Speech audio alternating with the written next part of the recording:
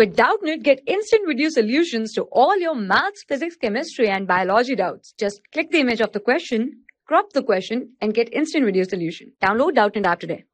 Hi everyone, let's take a question. So here the question is the isotopic abundance of the C-12 and C-14 is 98% and 2% respectively.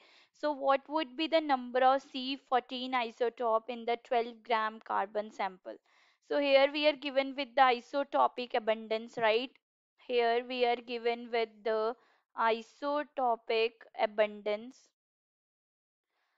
of the C-12 isotope, that is 98%, and for the C-14 it is the 2%, right? It is 2%.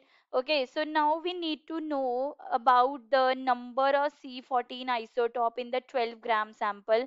Before that we will find out the average atomic mass. Before that we will find out the average atomic mass for both when we have both the isotopes. Okay, so here that will be mass number into relative abundance that is given to us. Okay, it will be for the first isotope plus here what we will have mass number into the abundance. This will be for the second one.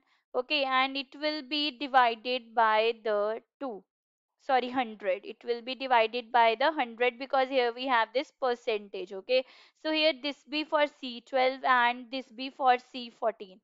So here if we put up the values, okay, now here what we have is the C12, C14. So here this 12 and 14 is our mass number. Okay, here this 12 and 14 is our mass number. So here we will have 98 into 12 plus what we will have here 2 into 14 by 100. And here our average atomic mass is 12.04 grams. Okay, so we have got the average atomic mass, right?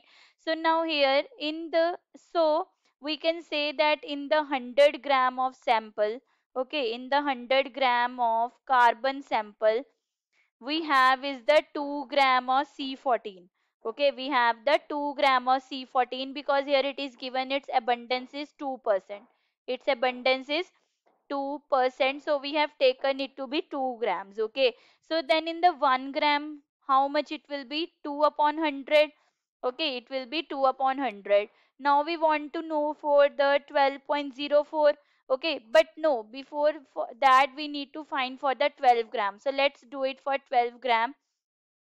So in the 12 gram of carbon sample, how much C14 will be there in the grams? 2 upon 100 into 12.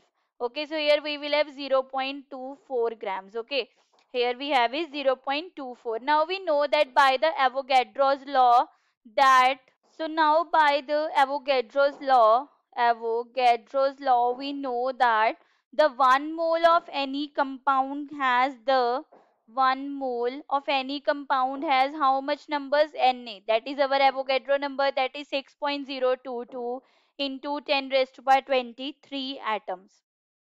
Okay, it according to the Avogadro law, these are our particles. So these particles can be atoms, ions, anything. Okay, so now here if we talk about the C14, okay, C14 isotope in the 14 grams.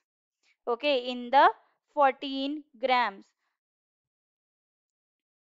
in 14 grams, how much it will be? 6.022 into 10 raised to power 23. Okay, if we talk about the 1 gram, if we talk about the 1 gram, it will be 6.022 into 10 raised to power 23 divided by 14. Okay, it will be divided by 14. Okay, so now here then for 0.24 grams, we want to know for the 0.24 grams the number of C14 isotope. So here it will be this into 0.24.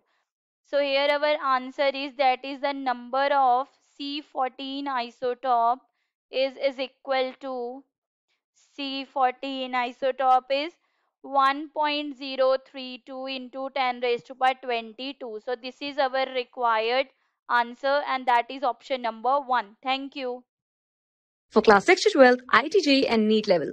Trusted by more than 5 crore students. Download Doubtnut app today.